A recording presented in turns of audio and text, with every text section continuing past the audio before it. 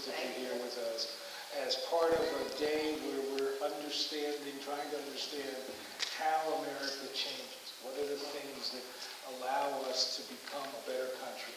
What are the ways artists help us re-envision in America?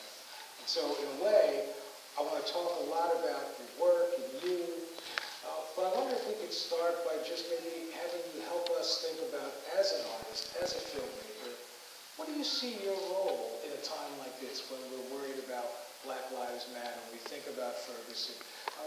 What does it mean to you? How does it shape the way you think about the work you do? Well, thank you so much for having me. I'm really happy to be here. Whenever I walk out, I'm surprised that people are here.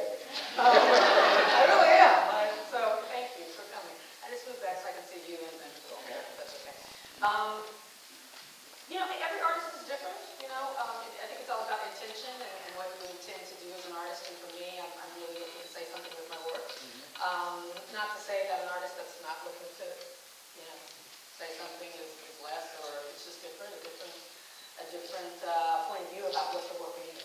For me, I'm trying to create a canon of work, a body of work that really says one thing, that Black Lives Matter, that, you know, just amplifying the magnificence of who we are, the complexity of who we are, not always positive, not always negative, but complex, a comprehensive view. So that's, you know, really what I hope in the end all of the work will say.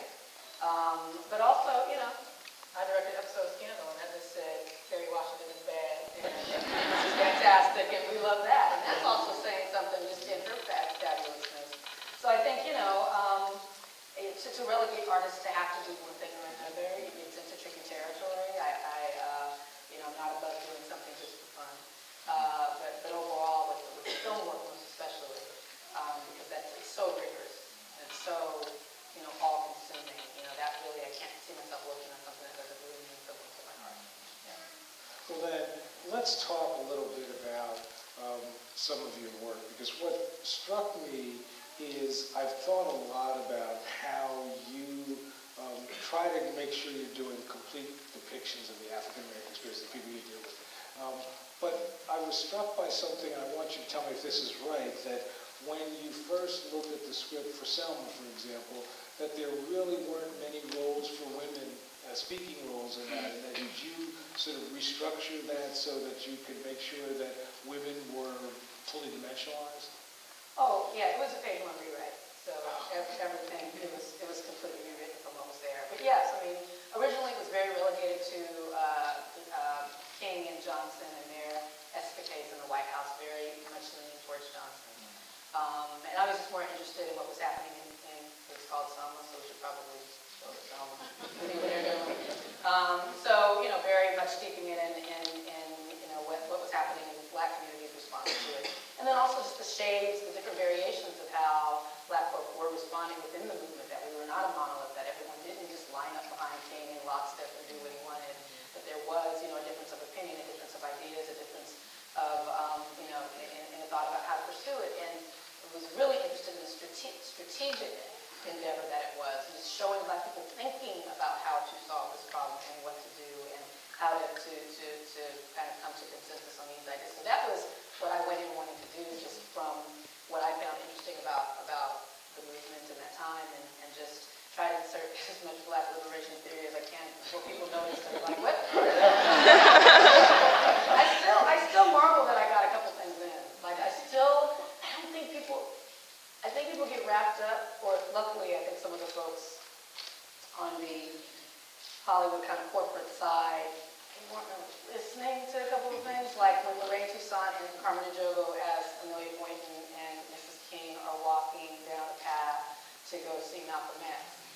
I mean, I have them say, she's saying some things. At the very end of the speech, when you know, I approximate King's idea of, you know, the vicious lie, you know, the lie that was told, the lie of racism, and just, you know, some of the most radical, revolutionary kind of jaw-dropping things that he said. And just kind of crowning them all in that final speech. But you're watching David, and you're seeing everything, and you're just like, this feels good, and maybe I was able to flip a couple things through. So yeah, I think, you know, for me in that film, you know, it was, you know, taking what was there, which was a different point of view about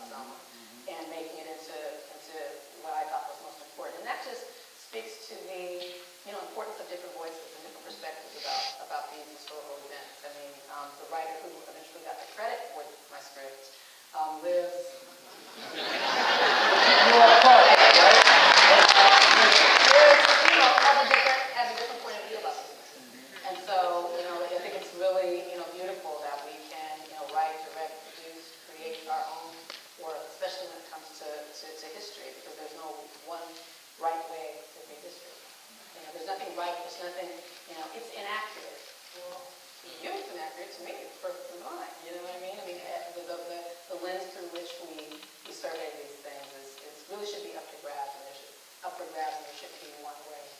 I should be able to bring myself to this history and talk about the things that are important to me within the context of Selma, which is what we did. Well, in a way, I mean, I don't want to just focus on Selma, but I want to ask one more Selma question. Sure. And that is, I think a lot of us were moved to tears in profound ways at the scene on the Birmingham 16th Street Baptist Church. Right. Could you talk a little bit about the choices you made to do that and why to do it and how you did it in such a way that was both poignant and powerful? Yeah, thank you. That was one of the first orders of business in the rewrite, was to really try to put people in the terrorist state of the Deep South in the mid-60s, the violent time. I really always talk about this allergy that I have towards other civil rights films that really, it's kind of lit with supermarket lighting and it's going to be okay in the end, and everyone's just, striving for something, but you don't see the violence. It was a very violent time. And that was just one order of business that I and my key collaborators had, was just to really, illustrate the violence. So you put right there, and you can then, engage with the narrative in a more meaningful, emotional way. I think to negate the violence that these heroic acts were committed against, is to negate the power of what they did. I mean, it's much harder to engage in protest when there's real true fear of death and no protection. And so to try to tell the story without putting me right there just made no sense to me. So for me, just in the research, and of course we all know, when you read all of the movement history and everyone's autobiographies, they talk about the seminal moment of the Birmingham bombing and what a turning point that was a point of no return. It really created a schism in some of the groups in terms of how to approach it. I mean, it was, a point when they all started to really interrogate what they were doing and why and how to move forward. And so even though that's 1964 in Birmingham, I thought it was a perfect entree into putting the audience in the right frame of mind to continue on. And so yes, in constructing that and thinking about the 4 little girls of what we know, there were really 5 little girls. And what could they have been talking about as young girls, during that time? So I called my mom, who was born in 1954, who was around the same age as the girls, and I asked her, what did you talk about back in 1964? She's like, I said it's black girls talk about. And it did about like 11 years old, hair, and started to take care of yourself and care about the way that you look, and just kind of wanting to emulate, your older sister and all that good stuff. And so she also, in this phone conversation I had with her, because she lives in Montgomery, Alabama, started talking about how they regarded Coretta Scott King. And she said, she was like the Beyonce of the time.